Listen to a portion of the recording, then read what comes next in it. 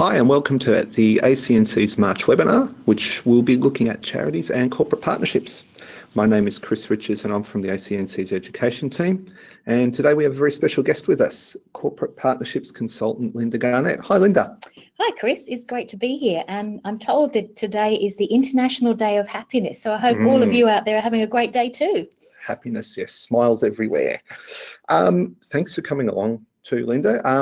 To everyone out there, you may recognise Linda from our Charity Chat podcast on the corporate partnerships topic that we did a little while back. Was last year? Oh, I think so. Doesn't time fly? Yeah, it does. So this is a great opportunity for us to catch up again and explore the topic in some further detail. Before we launch into the webinar proper, we're just going to get through our usual preliminaries, so we'll whip through these relatively quickly. If you've got any troubles with the audio for the webinar, you can try listening through your phone. You can call the number listed in the email you'll have received when you signed up, and you'll be asked to put in an access code, and away you go. You can also ask a question at any time through the webinar by using the tools in the GoToWebinar panel on your screen. We've got colleagues Matt and Bree ready to respond to any of the questions you might have. Now, we'll try and answer all the questions that come through during the webinar, but depending on how we go and how time goes, we may not be able to get to everyone. So if your question isn't answered or you've got a further question you want to ask, feel free to send us an email via education@acnc.gov.au and we'll respond there. We will endeavour to allow for some Q&A time at the end of the presentation. So if you wanted to watch the presentation and then save your question until the end, that's fine as well. As always, we're recording the webinar, and the recording, as well as the transcript and the presentation slides, they will be published on the ACNC website in the coming days. Any websites or links that are mentioned in the webinar, you don't have to scramble and madly scribble stuff down. We'll be sending out a follow-up email in the next day or two with that information for you.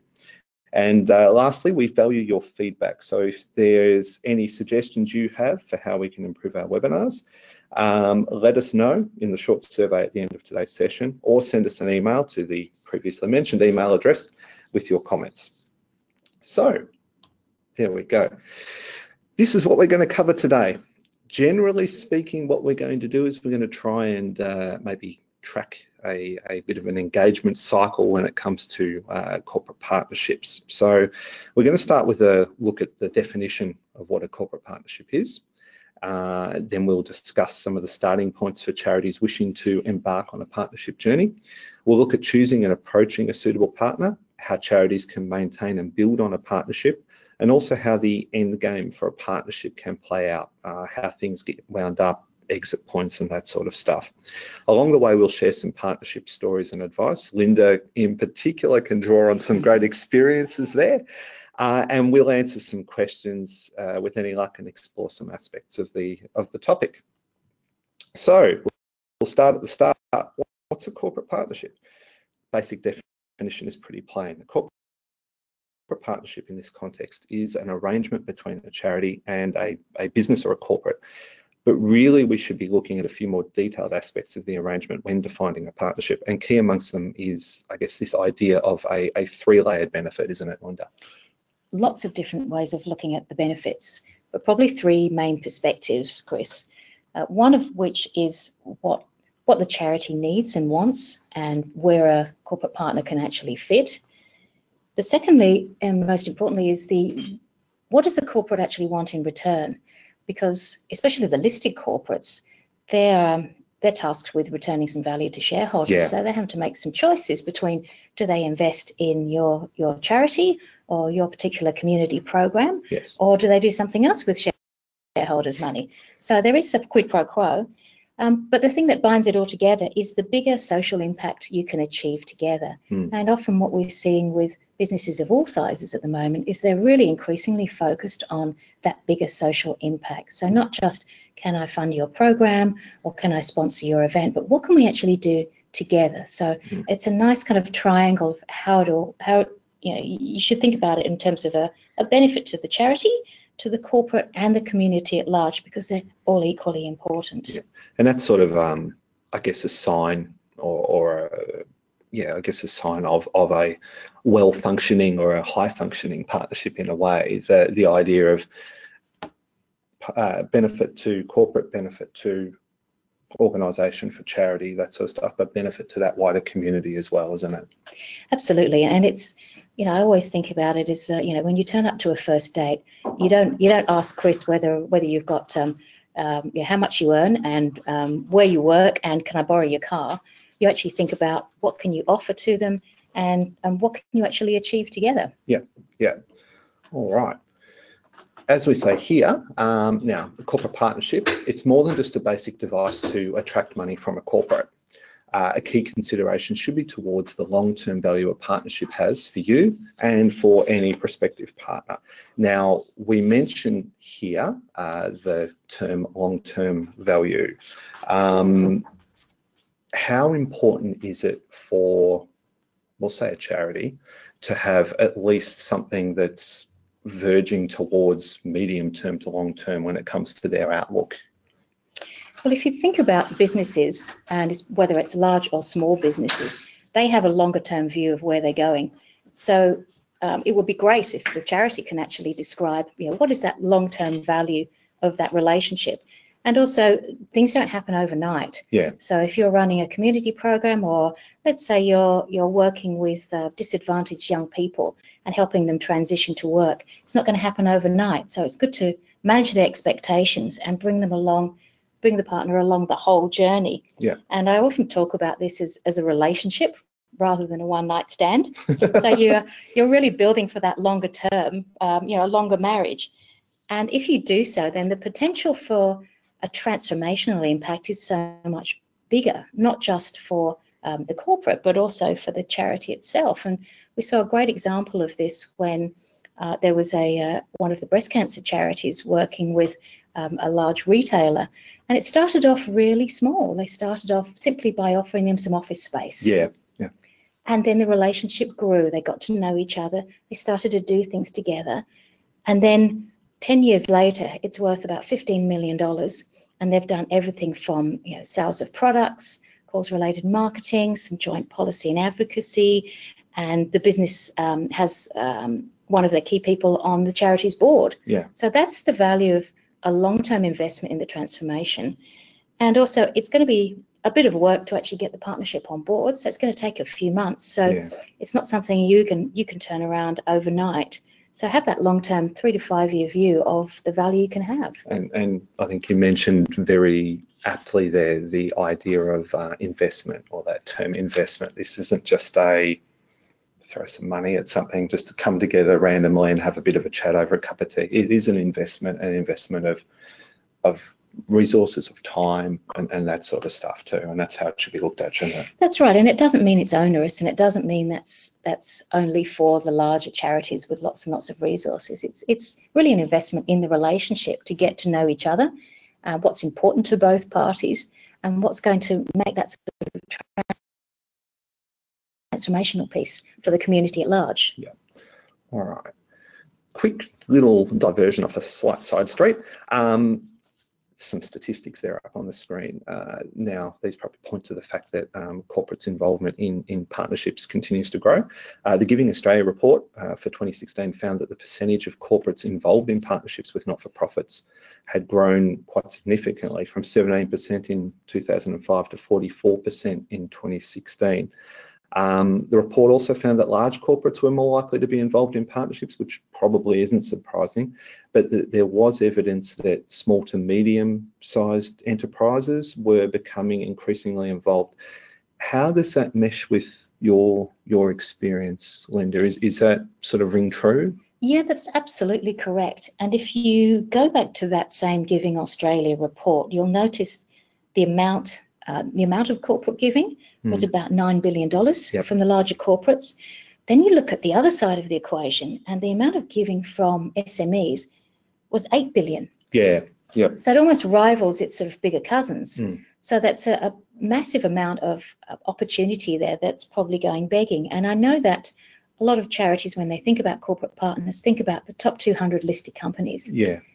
Now, you don't all want to be fishing in the same small pond. It's pretty competitive with those, when you're actually missing all the rest of the pyramid, not just the top of the pyramid. Yeah.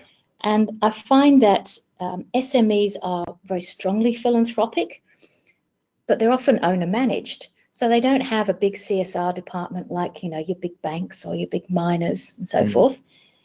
That means there are less layers of decision making for you, which is a huge advantage. So you can actually get straight to the person who has control of the budget and the decisions a lot quicker.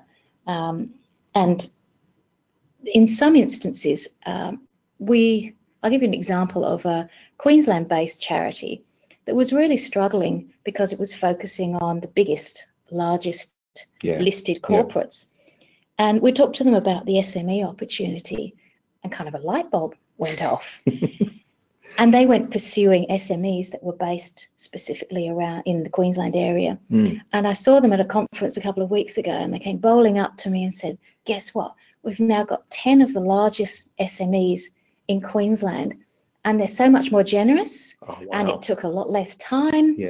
And we're really, really happy with it because we're just getting much better results. So that really worked for them because they were only focused in one state. And they were struggling with sort of, the big multinationals. They weren't really making much cut through. That sort of small to medium enterprise too, there's, I guess, a greater opportunity or a greater likelihood that they are going to be more locally or regionally focused than a larger, we'll say multinational or even just national. If you are a charity sort of specifically working in a particular, say, geographic area, approaching a small to medium enterprise that is working in your area is more likely to make a bit of sense, isn't it? And you find that SMEs are very focused on their local community. And very in tune with it. So they can often bring insights and skills and networks that you don't have. So it's not just about funding and fundraising. And I know we'll talk about that a bit further. But there are other opportunities with that. So of that $8 billion, there's a large slice of the pie that I'd love everyone to think about because they might be missing out on it. Now we preempted that one a bit. We've got some partnership models here just for a little bit of reference. This is a very, I guess, quick run through. We can go through it in a little bit more detail. These are basic examples. Obviously things like volunteering and staff engagement from a corporate standpoint, in-kind support through goods or services, resources. Pro bono support is another relatively common model or way of involvement. Sponsorships as well. Couple of other ones, use of premises or sharing of premises, infrastructure and place-based solutions, and opportunities presented by things like mentoring and training and I guess skills-based type of stuff. Particularly those last two bullet points, they're maybe not ones that spring to mind straight away for a charity when it comes to partnerships, are they? But they're ones that are well worth looking at, well worth considering. I think that's right, Chris. And often when people mention partnerships, they use that almost alternatively with sponsorships and think that they're the same thing. So sponsorships are only one slice of the pie. It's not the whole pie. And if you're set up to have a very specific, almost commercial vehicle, like a large event, like some of the football clubs and so forth are, where it's more of a commercial arrangement, then absolutely a sponsorship works for you.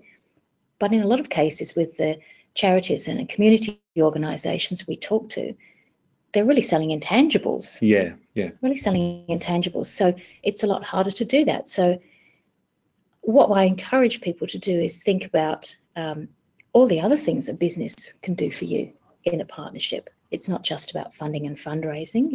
It's not just about sponsorships, or that could be part of the mix.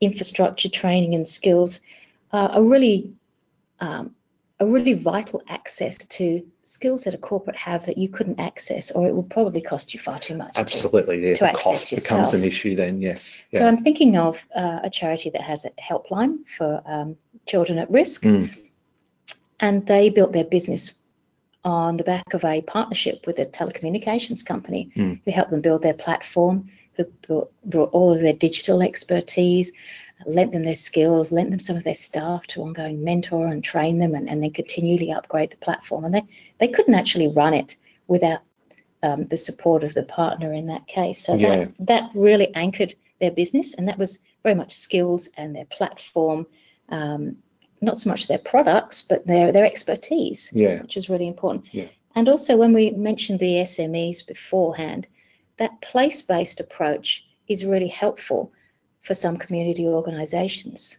So we worked with a series of organisations out in the far southeastern suburbs of Melbourne, who have a very big growth corridor, lots of young families who are quite isolated and the risk of children being disadvantaged.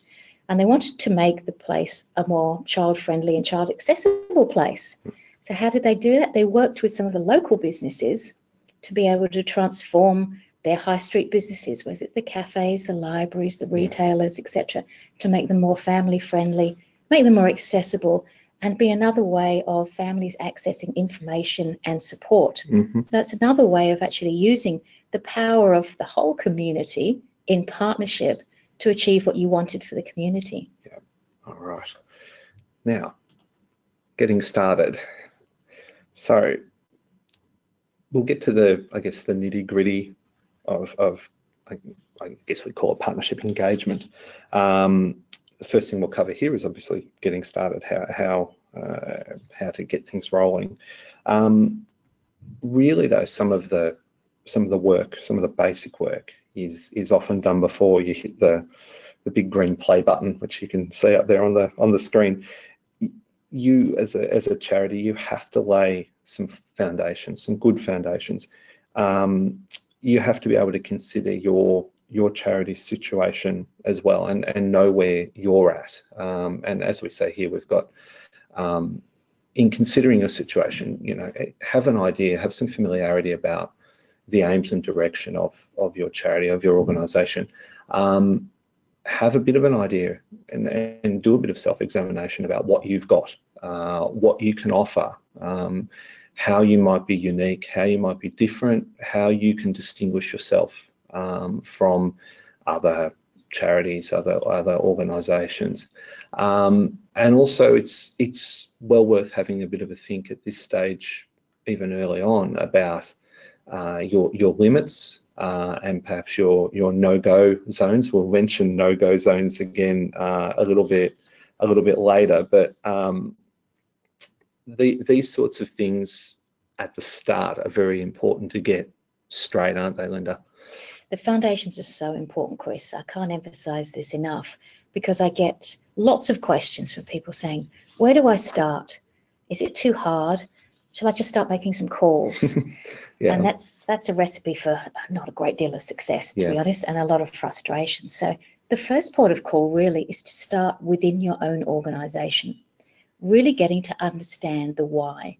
Like, why do you need a corporate partner? What do you really want them to do? Yeah. Where are the gaps you need them to fill, or the vision that you actually have that can't be fulfilled without some help? Yeah. So really understanding your strategy and your priorities and where you're going. Because if you can't tell the story of where am I going in the next 5 years, why would someone else come along with the journey with you? Absolutely right. You just look like a tourist without a map. Yes. So understanding yourself and where you're going is really, really important, and your strengths and what makes you different, because 54,000 plus registered charities, there's a fair bit of competition out there. So how can you tell your story about why you're different or why you're special? It may not be unique, but there may be an aspect that makes you, particularly strong in some areas. It distinguishes you from the rest of the pack. So that's an internal piece about getting to know yourself and your offering that will really be the anchor point. Yeah. Because you're really looking for strategic alignment between your charity and a particular business.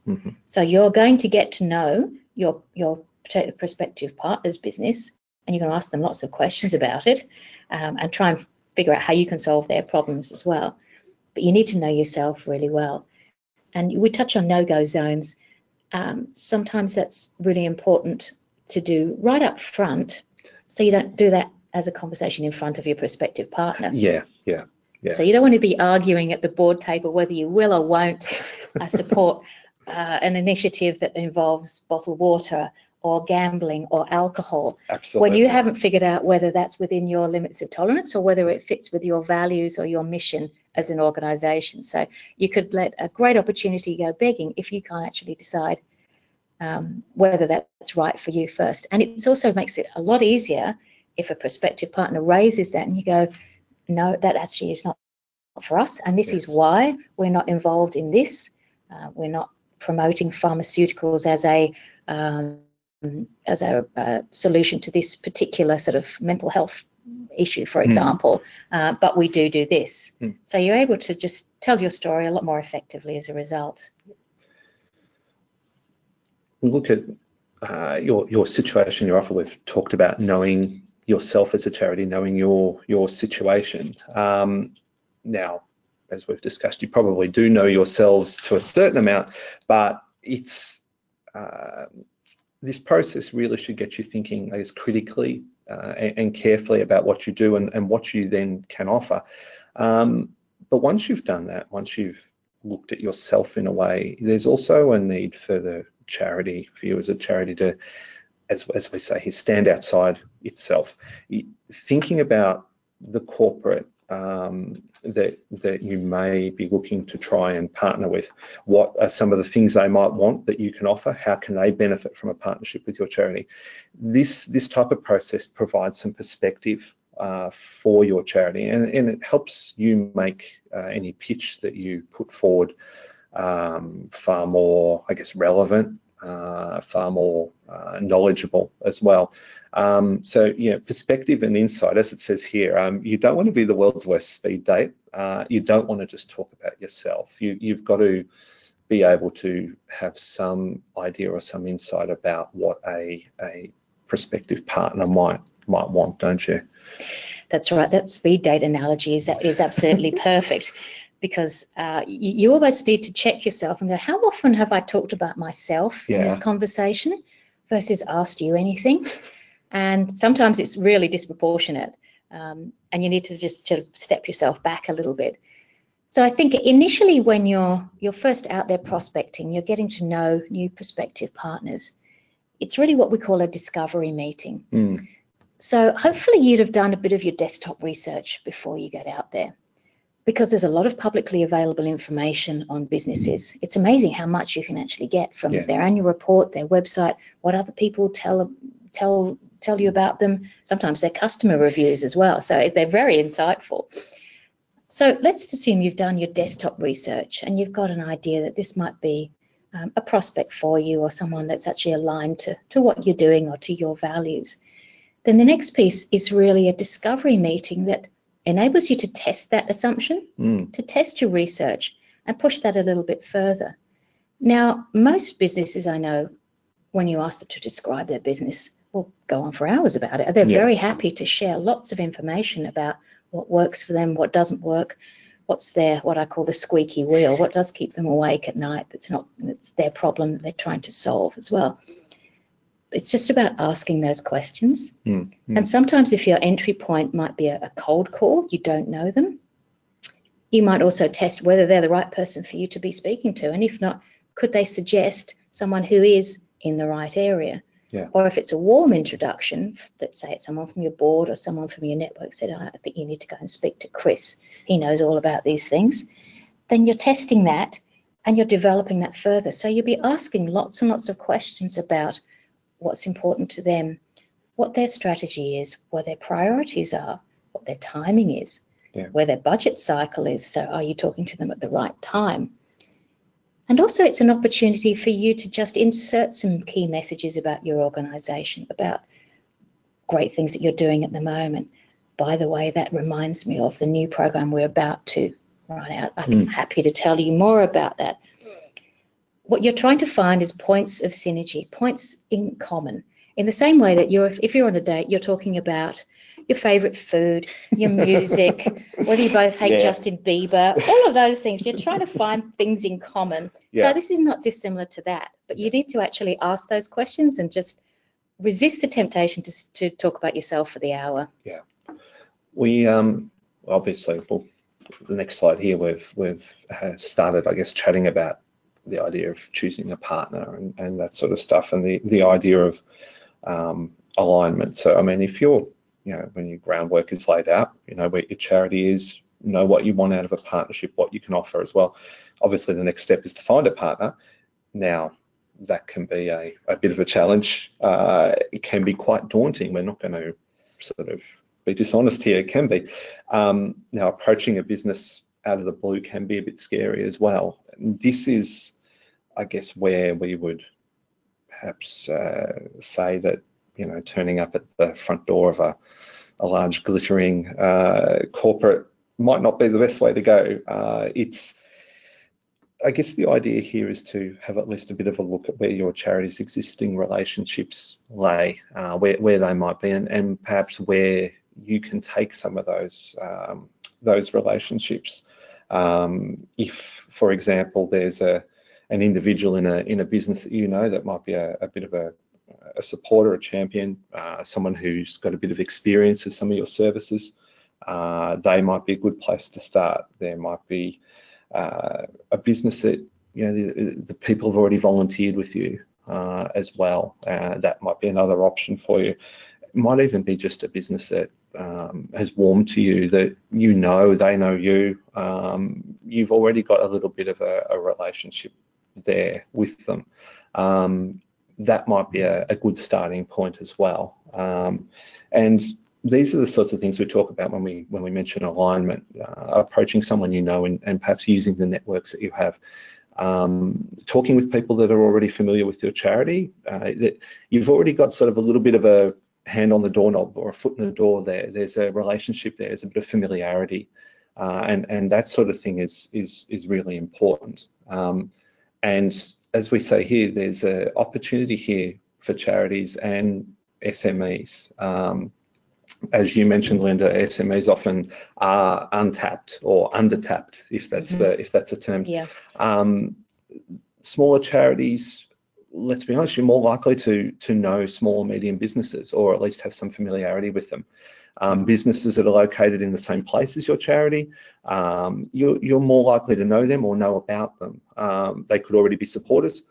They could have natural links to your charity. They're not a bad place to start, are they, when it comes to this type of thing? It can sound really scary, Chris. The idea of, you know, cold calling with a large corporate in that sort of, you know, expensive foyer.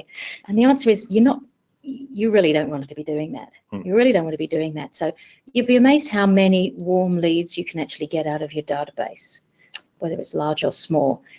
Because people often mine their donor database or their relationship database for individual gifts. Yeah. Whether it's large or small, but they don't think about the connection of that individual. So they think about Chris and your capacity to give more than your $20 a month. So I'll give you a bigger ask and ask you for $500 a month. But they haven't thought about, well, actually Chris runs a large business. He runs a big furniture removal business that's national. Have we actually asked him whether he wanted to bring his business along? And it's a different conversation than an individual gift. Yeah. But if Chris is the founder and the owner, why would you not use that warm lead, that lead to someone who already likes your organisation enough to give to you, to actually have that further conversation?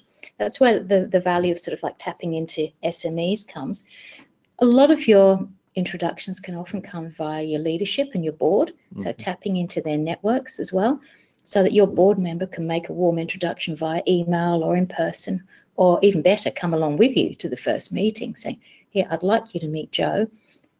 Let me introduce you. I'm already a big supporter of this organisation. I can talk for it. I can be a big advocate for it. Let me make that warm introduction. Because the worst situation you can be in is emailing info@corporate with a proposal and hoping it lands, because it never goes anywhere. It never goes to the right person. And you can imagine how many thousands, especially the larger corporates, might actually go. It's not coming in with a proposition or a relationship or an introduction. Yeah. And I would also get people to investigate their groups of volunteers, because often community organisations really function on a very wide and very committed group of volunteers. Now, sometimes there are businesses, sometimes everyone knows someone else. Yeah. So tapping into those volunteer groups as well, if you don't have a particularly big database, can be another way of developing warm introductions to networks. Yeah. Now you can qualify that, so it might not be the right person, but it might be someone you can call and say, this is a person in this organisation I'm trying to get to. Can you make an introduction from within the organisation? Use them as a connector in a way, yeah. So it's a multi-step thing. You don't often get to the right person right up unless your board's going to introduce them to the CEO or the board chair, which is great. So book that meeting. But it just takes a little while to actually get to the right person that you need. Yeah. So use those networks and don't be afraid to ask those questions and ask for referrals. And sometimes too, when you're looking at partners, you're looking at small and medium enterprises too, their ability or their, I guess, say special skills, I suppose, in a way, can often shape what might work as a partnership as well. I mean, you mentioned before, it's all fine and good to ask poor old Chris for $500 instead of 20, but if Chris runs a business that can help you, then that can shape a partnership without even a sort of a second thought. All of a sudden, oh, well, yeah, hold on a second here, we can actually get in and we can actually work with him in a certain way that will help both of our organisations. So that's another thing to think about, the model itself and who you talk to might help shape that as well. And also to be an open mind that who you're talking to might have their own ideas as well, and have something rather than you come up with the whole thing and here's a done deal I'd like you to buy into, but allow them to have some input around, well, what do you know? So in that example I gave of that place-based solution where they were trying to create a more family inclusive environment for young families, the organisations drew a lot of insight from the local real estate agents and developers who are building all these new housing estates and seeing who's coming in. And they were also working to influence them, saying, could you put more green space into your development? Can you allow for that funny, awkward, triangular corner plot? Can we make that into a playground? There's always one of them too. There's always that. There's sort of, the last things. And it's a core of where real estate and developers are trying to build more sustainable communities, and also sort of build more connection, because they're selling things, but they also want to have successful proof of concept when they go and build it somewhere else, of like what works and what made a really thriving community. So they had a lot of insight as to what are the demographics of the people moving in, who is buying, what are their situations, all of those things that really help to inform the project. Yeah. Now we touched on the idea of no-go zones a few minutes back. Again, this is part of the process here. You need to identify and avoid bad fits, problems, nasties that you may not sort of think about initially that might go under the radar. I know, Linda, you mentioned a couple of pretty decent examples in terms of things like, say, if a charity has a problem working with someone who might have gambling on their agenda or might have alcohol on their agenda and that sort of stuff.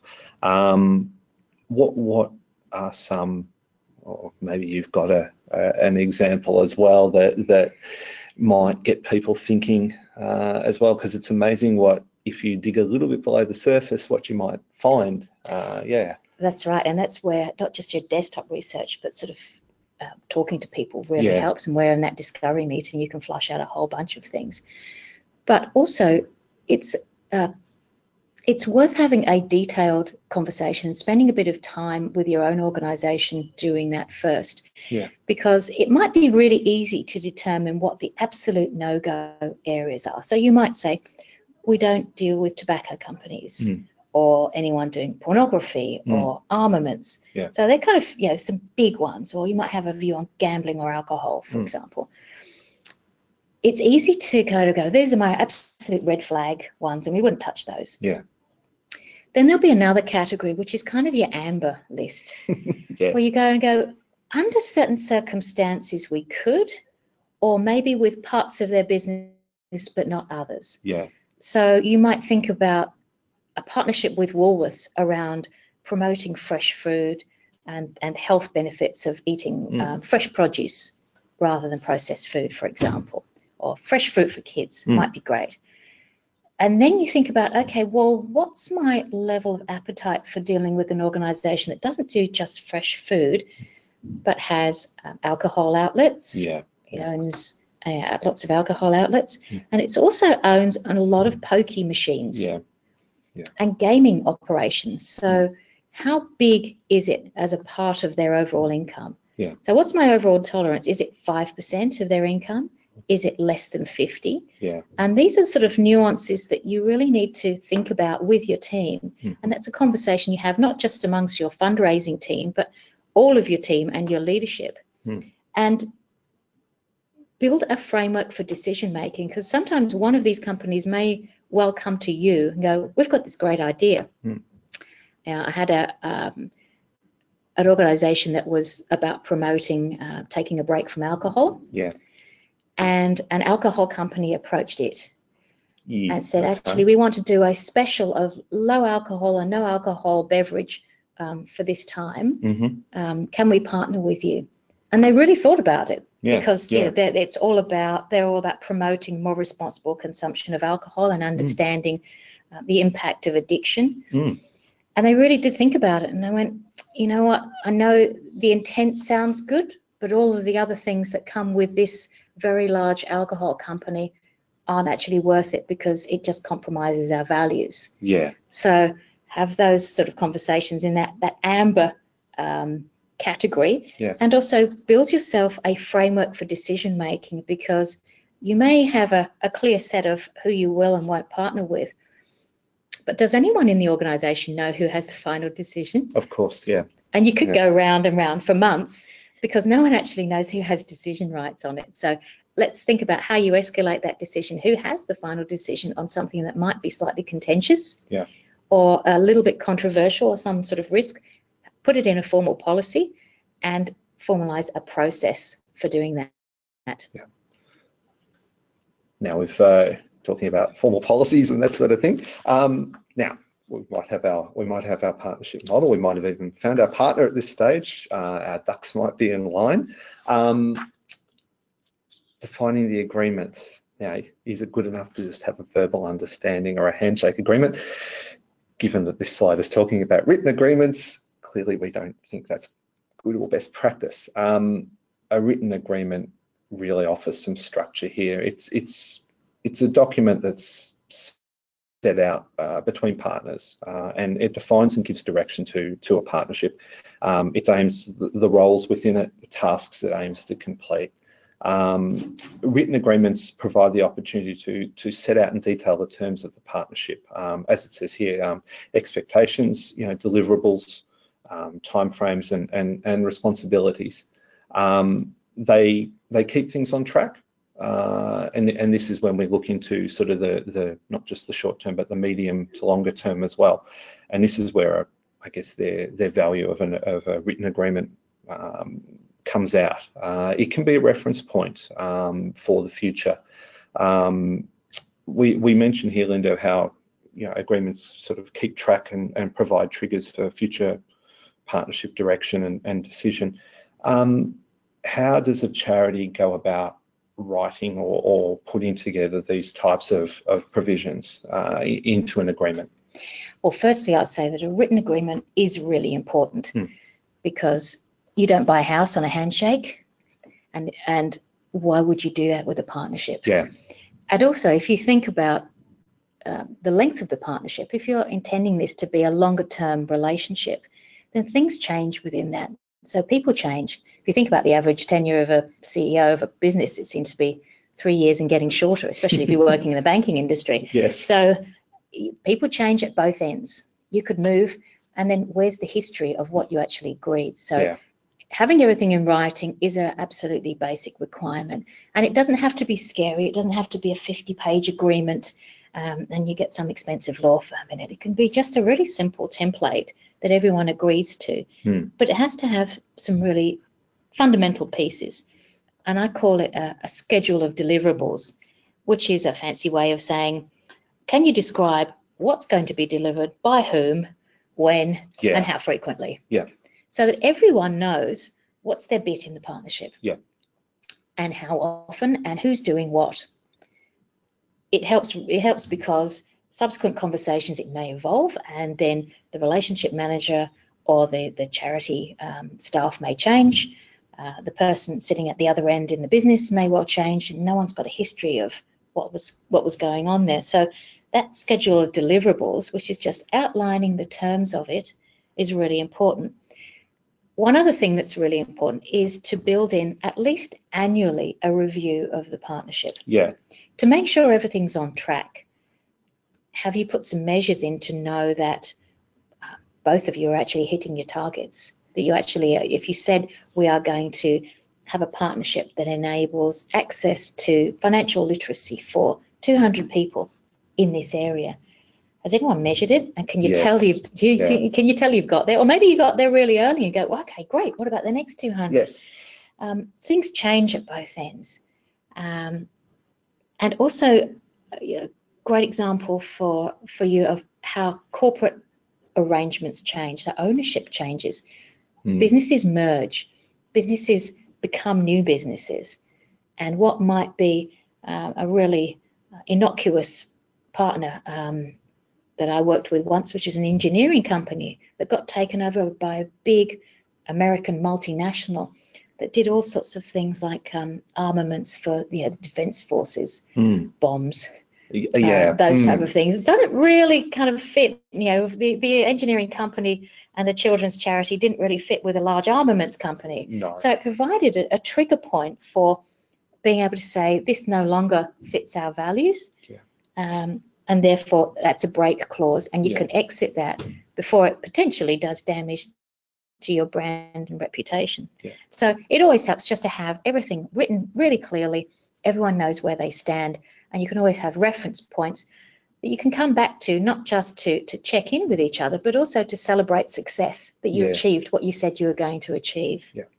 Now we've mentioned break clauses, we've mentioned reviews, and these, I guess, are going to come up again in the next couple of slides. We look at maintaining the partnership. Written agreements are obviously a key part of that, but partnerships are like a lot of things.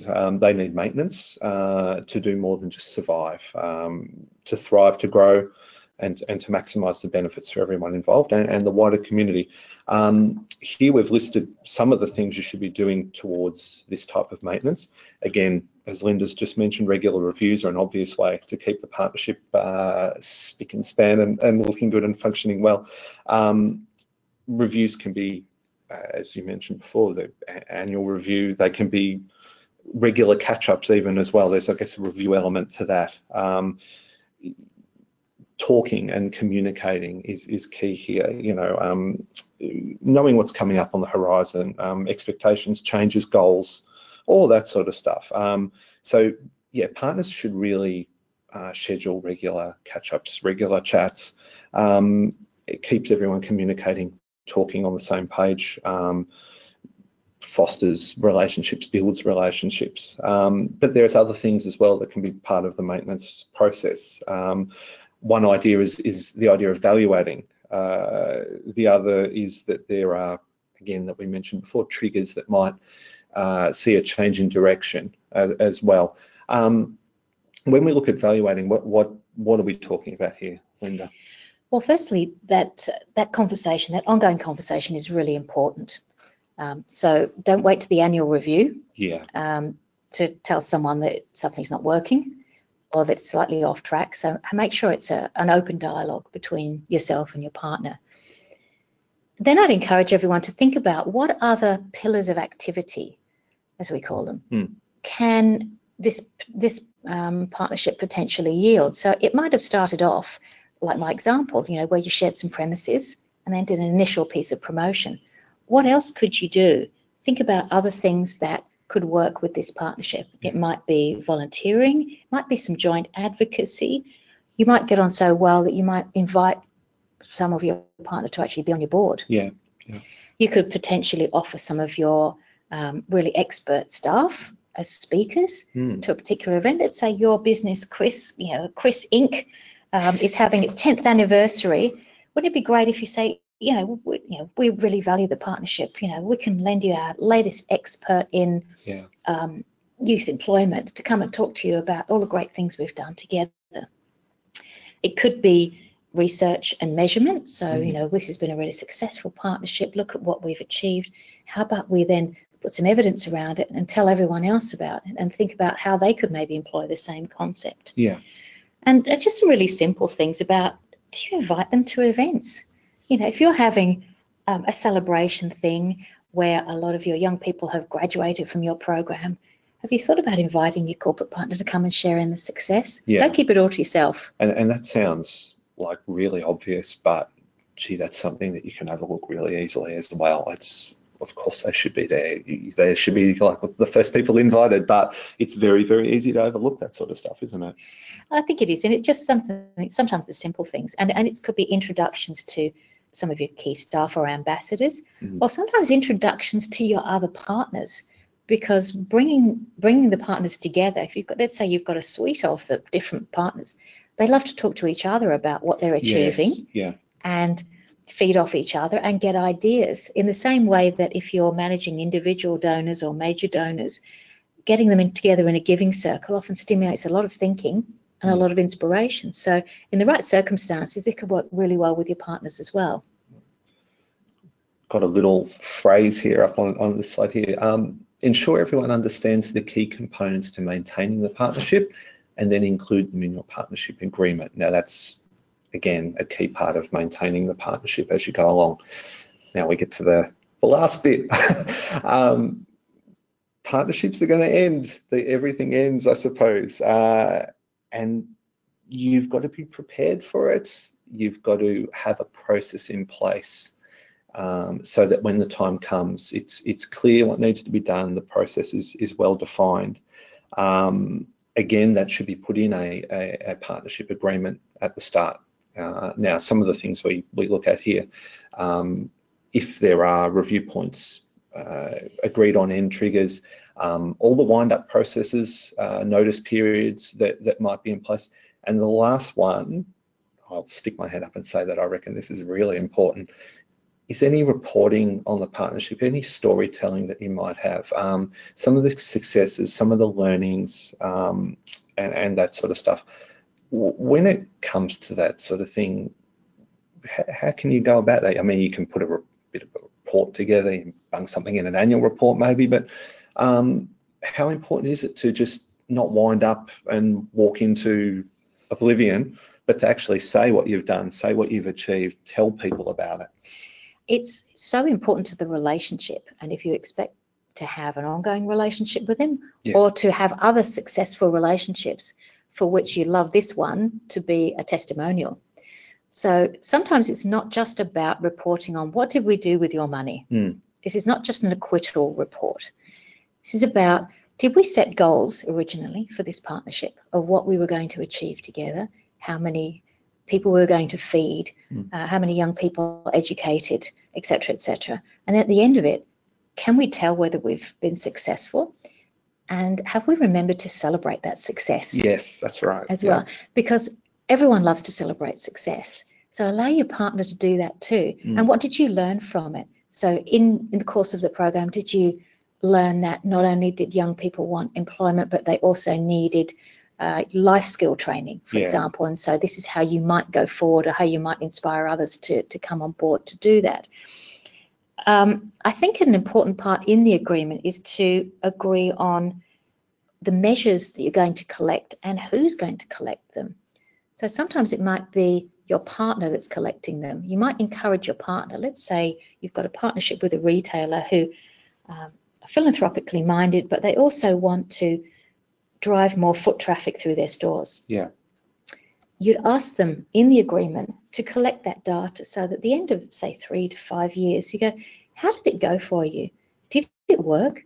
Because you want to know if their foot traffic went up by 20% as a result of the partnership. Why? Not just because you want to celebrate their success, but also you want to take that as an example to other partners to say, look what we achieved for Chris's business. We could potentially do this for you as well. Yeah. Well, here's a great example of what really worked. So agreeing on that measurement and the data collection, being clear on the impact for both parties, and not forgetting to celebrate those successes. And the end of one partnership in that way is a way of almost looking at it as a starting point for the next one. Here's what we did. Here's how it helped the business. Here's how it helped the community. Here's what we achieved. So when you go to the next partnership, you've got all that information there, and it's ready to convey to your next prospective partner as well, which becomes a decent selling point, I suppose. Exactly. It becomes your evidence bank of you are a credible partner. You've clearly got some testimonial. You've got some great outcomes.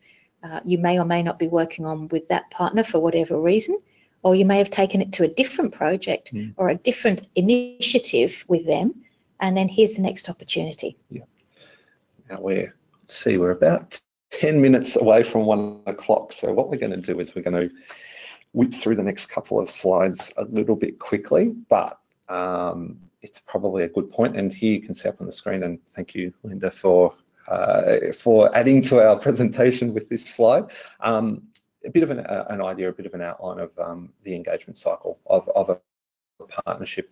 Now, again, probably a good time. Don't go scribbling. These slides will be available on the website. The recording will be available as well. So if you keep an eye out at acnc.gov.au/webinars, you'll be able to get this information, including this slide and all the other slides and the recording and all that sort of stuff. So don't fear that you might have missed anything. And I would say when you look at that engagement cycle, don't freak out. There we go. We'll go don't make it's not too hard. It really isn't. What it does is just give you a step-by-step way of building a capability for corporate partnerships. So that each one of them is not hard. It's not particularly long, but it's all the things you actually need to think about. And it's probably a way of me saying, if your boss says to you, just get out there and make 50 calls a week, show them this and go, well, we haven't done any of these first. So it's not likely to be successful if we haven't actually built all of these steps first. So for all of you out there with like really difficult bosses, show them this one first. All right. Now, we've gone through, we've got about 10 key points to remember. Now, I'll whip through these relatively quickly. These are sort of the key takeaways when it comes to your charity and partnerships. So let's see, we'll start at the start again. Corporate partnerships, again, they're not like any other types of fundraising. Partnerships can transform your charity. Think about the total value to your charity, to the corporate, to the community. Be strategic. This is a relationship we're talking about here. It's not just a transaction. A good place to start is with the familiar, those who you may have relationships with, who you know. They might be donors, they might be networks. Have some perspective and think about what you have to offer and who might be interested. Look for alignment and put solid foundations in place. Again, build those foundations before you go too far down the track. Written agreement, we've emphasised that a few times. Make sure that you get that up and going. Have some clear goals and some clear expectations. Again, they can be included in that agreement. Maintain and nurture the relationship, and there's a number of ways that you can do that, which we've gone through. And finally, have a clear exit strategy or end strategy in place, and have some triggers there, so you know the points at which you might have to wind things up, and the steps involved in winding things up. Questions, there we go. We've probably, he says, looking at his clock and realising it's about 5 minutes away, we've probably got time for one. Now, with this one, and I'm going to highlight this one because it was asked by a few people in the lead up to today's webinar. So I'm just going to have a quick look here. A few people are interested in knowing if you're wanting to get involved in a partnership, what would make a charity from an ACNC perspective non-compliant when it comes to a partnership? Would it affect charity status, that sort of thing? I guess briefly, any behaviour that would threaten a charity's compliance with the law, with ACNC requirements, state and territory regulations, the same sort of stuff applies when it comes to partnerships. You need to comply with the law as a charity. got to be honest, be transparent, comply with governance standards, all that sort of thing. Importantly, and perhaps I guess most specifically here, a charity's involvement in a corporate partnership must not see it breach governance standard 1. Now, governance standard 1, ACNC governance standard 1, states clearly that charities must be not-for-profit in nature and work towards their charitable purposes. If, for example, a charity's status as a not-for-profit is threatened through any partnership arrangement, that might become an issue. Similarly, if the charity becomes, for example, just a vehicle for partnership work or a business enterprise in a way, there might be issues again. So don't let partnerships, I guess, run your charity. That's probably good advice, full stop, but ensure your charity runs the partnership in that way. The best way for a charity to ensure it's doing the right thing is to continually ensure the partnership is well maintained, and it's achieving things that are related to the charity's work and purpose, and achieving things that are making positive impacts into the wider community.